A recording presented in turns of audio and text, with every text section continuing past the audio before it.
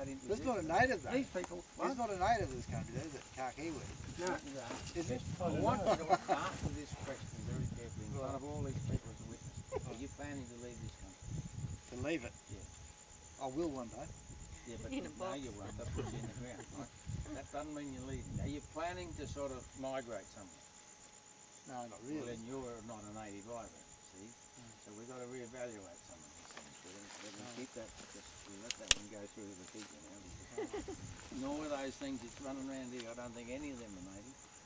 And I think 3/4 of these plants that you're feeding them on, none of them are native either. So it's not a good argument. All I'm saying is that's not a good way of making a scientific decision.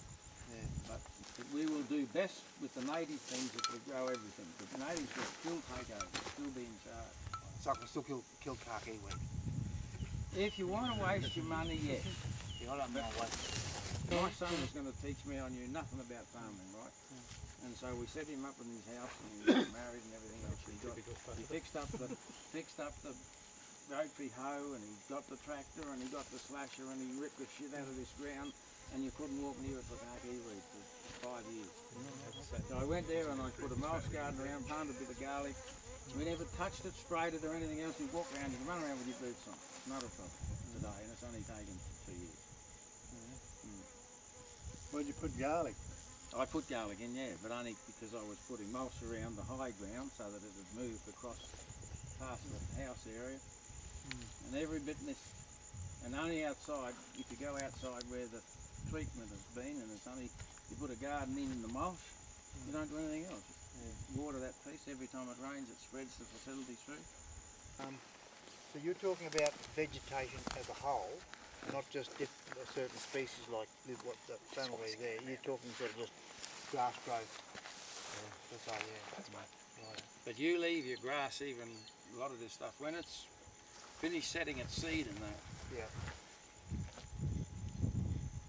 Put it this way, if you think you're going to have an extended season or somebody that's had as much rain as you and you mulch it down, it'll, before it's actually flowered, it'll definitely grow again because you've got enough moisture in your ground. But if you don't, it'll just run up the seed, go green, crop it seed, finish.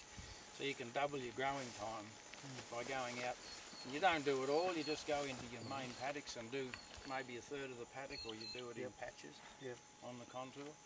And you'll find that in the end, even if you did all this, I'll guarantee if you came up and slashed this, before, if you graze it in sort of 4 or 5 weeks time again, that'll all disappear, the cattle will be it. What about seeding introduced stylos and things into this country? Peter, that's sort of an advantage, do you think? If you've done the right research, I think any plant that grows well is an advantage. Right. And you know, the principle of getting the animals to shift it has worked well, because it used to go for hundreds of millions of years before we got involved, and suddenly knew a bit more about the system and buggered it up and it all went.